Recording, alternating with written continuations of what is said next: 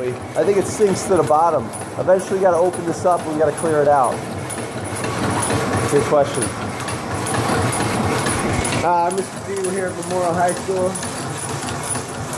And we're running the Power Hacksaw. This thing's here since 1920. It's almost halfway through already. It's got an automatic shutoff right there. When it goes low enough, it'll kick out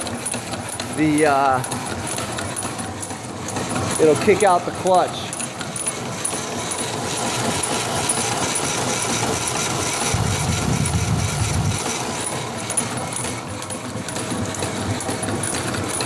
Almost at the bottom. No, it's halfway. Every so often they gotta put some oil there. A couple other spots too.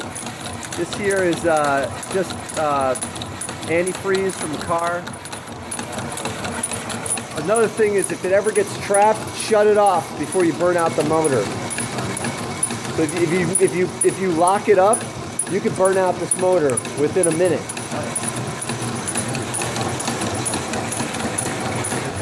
Every so often you gotta put some oil here. What? What? Yeah, the blade's good. We have the new blades in there.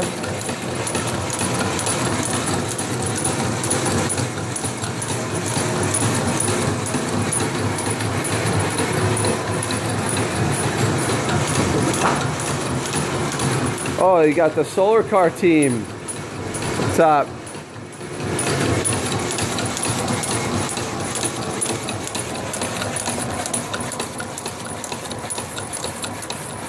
Like a steam train.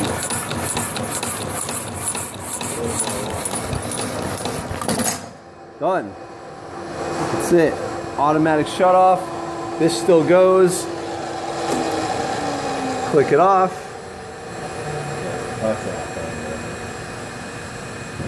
And then, you know, when you grab this, you know, it'll be kind of hot. Yeah. There you go. There's the thing. That's how it works. So is that oil? You said it was windshield wiper fluid? No, oh, radiator fluid. Oh, radiator. Like, yeah. Well, I just use like cutting oil. You want to buy some? Okay. Get some cutting oil for us. I'll put it in there. All right, thanks for tuning in. That's the Power Hacksaw, a Racine Power Hacksaw from the 1920s. See you later. For a big chunk of steel, it's nice.